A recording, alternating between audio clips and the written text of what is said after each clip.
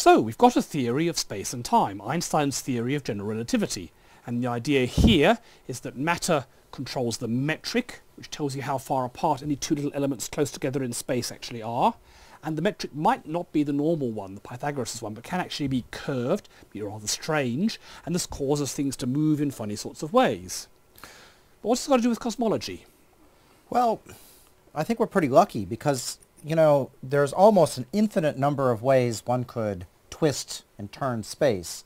But the universe conveniently appears to be pretty much the same everywhere. That is, that every part of the universe seems like every other part of the universe, and there is no preferred direction. And that turns out to give us a lot of leverage on what the metric can or cannot be. And this is something that Alexander Friedman went through and figured out. But let's first think about how things work in spherical coordinates, which is not something people normally work in. Okay, so we've talked about the metric before, telling you if you've got two objects with a position x, y and z, then how far apart they are. We've also talked about cylindrical polar coordinates, which is where you measure how far out something is around and height.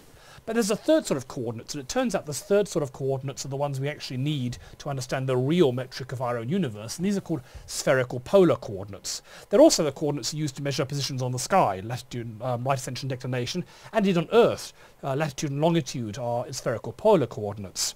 So what we've got is we measure angle down from some pole, which is theta, we measure distance out, and we measure angle around the equator, which is phi in this case. Yep.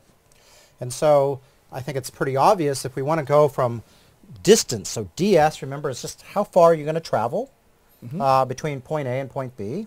And our point A's are going to have coordinates r, theta, and phi. And if we want to just move out in radius by a little bit of r, well, that directly translates to s. Yeah. So if you just move in r, ds is going to be dr. Makes sense. That's easy. Now, if you're going to change an angle down from the pole, this would be a bit like latitude on the Earth or declination in the sky, then if you move a given angle, the actual distance corresponding to that is going to be bigger the further out you are. If you're very close, and I move a small angle, it doesn't go very far, whereas if I move a very long lever arm, the end moves much further. And this is just the small angle approximation we've talked about many times in these courses so far, which is just that the distance is just r times the change in angle theta. Yep. So your s, the amount that you move, is that radius times the angle in radians. And since we are definitely in the small angle approximation, d theta, so it's as small as you can get, it should all work. Yeah.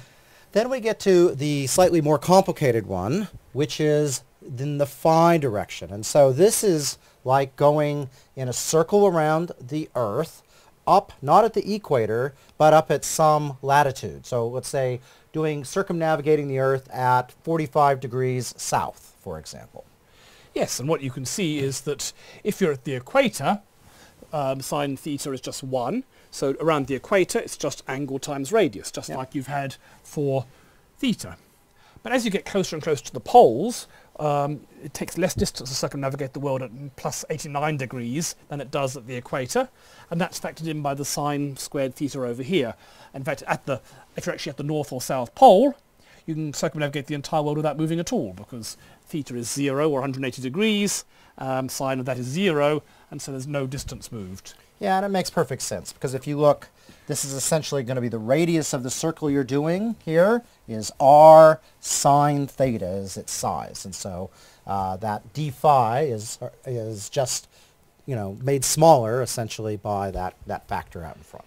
Yep, so you've got the three components of motion, outwards in r, downwards in theta, and round in phi. And so you just, using Pythagoras, square them all, add them together, and that gives you how far you've moved. Voila. Voila. So that is the common sense metric for a flat universe. But the Robertson-Walker metric, which is the one that we get in the case of our own universe, if we assume it's the same everywhere, the so-called isotropy, is a bit different. Not very different, but just different enough to be painful, I guess. So ds, once again, just the same. So there's a dr squared, r squared, d theta squared, the sine squared, d phi. It's all the same except for these yellow this bits. and that. And it turns out that if the universe is isotropic, that everything is the same everywhere, this is the only possible metric. Yep. Which is a really strong constraint. We know the universe isn't uniform on small scales, so maybe the metric is different on small scales like the Earth going around the Sun, but on really big scales it has to be something like this. And we've got these two funny terms. So what's this doing here? It's multiplying the whole thing, a of t. This means it's a function of time. It doesn't depend on distance or angle or anything like that. It only depends on time. And what's that going to do? Well, let's think. So imagine that is getting bigger over time. So if a is increasing over time, then that's a multiplicative factor in front of all of the rest of the metric, which means that the metric is going to get bigger and bigger. It's like magnifying. It's like magnifying the universe. Yeah, so any two objects have, say, a particular coordinate, a particular r, theta and phi, then without doing anything or going anywhere, they'll get further apart. So that sounds just like what we need to make the universe expand. Yeah, okay, so that's good. So that's if AT is getting bigger. AT yeah. could, of course, be getting smaller or doing anything, really. We're going to have to come back to exactly how AT behaves.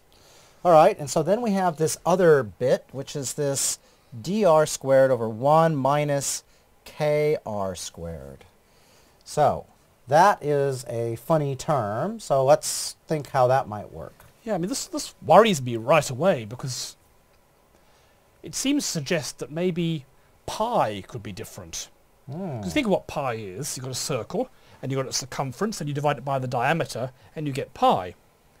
What we're seeing here is, for a given value of a and t, if you move in angle, theta or phi, the distance is exactly what you expect. Nothing's changed.